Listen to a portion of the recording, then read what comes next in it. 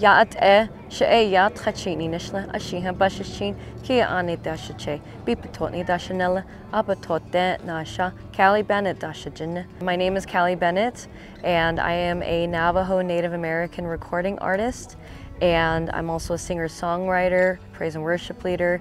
I do a lot of many things, and as well as an artist in many different forms.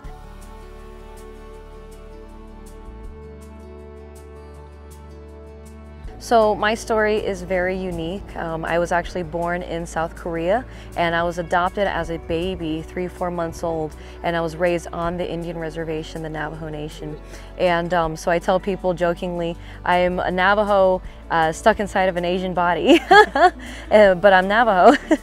And so I was actually, raised by my family here, raised by the Salt People clan. And my grandfather sat me down at a very young age, and he shared with me and said, you were given up for adoption. You didn't have a family, but we took you in and we gave you our language, we gave you our culture, we gave you our family. And so that is who you are. And so I don't know all of the reasons why I was actually given up for adoption, but I just know that God, the Great Spirit, He brought me here for a reason, and I am Navajo now. My mother said that when she first received me off of the airplane, she had to go to a play that very same night, and I guess I sang on tune or on key with the entire band and with the music in that play. And so that's when she realized, before I could even speak words, she saw the musical talent. And they already started teaching me about the calling on my life and how music was going to be a big part of that. One of my very first encounters with the Holy Spirit, the Great Spirit, was when I was at a very, very young age. And it was actually at church one time, and it was a very tangible presence. It's hard to describe it. I really felt His presence, and then there were different people that would come in my life, and they would speak into my life things that they didn't even know me. People who had never met me before, they would begin to speak into my life things that they were hearing from the Spirit. And it was so right on, so precise, that you knew it was only God that could do that.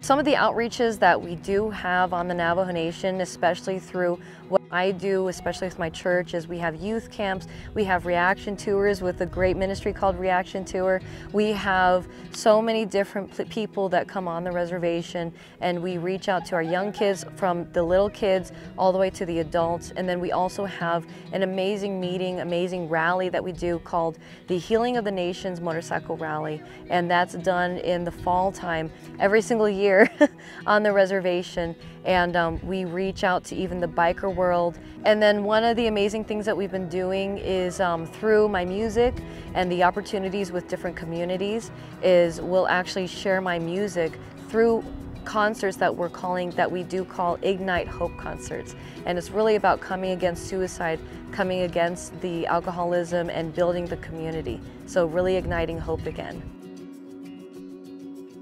For me, spending time with God in my prayer times really means a lot to my music, because many of the songs that I've received came from my prayer times. And then a lot of the inspiration that I receive for writing music also comes from the teachings from my parents and from my father and from my grandfathers and uncles. And a lot of our Navajo values are a part of that. And so it's so important, I would just encourage artists and encourage people out there in general to, if they don't have a prayer life, prayer is so important. To have a relationship with the Father God themselves, to have that closeness and that fellowship.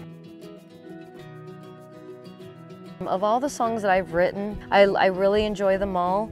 I think one of my favorite songs is called Nations, Tribes, and Tongues, because it includes I try to include every single nation through the instrumentation, and it's really about the messages, bringing all of our hearts together, about reaching out to people, reaching out to one another, really about all of us coming together to change this world.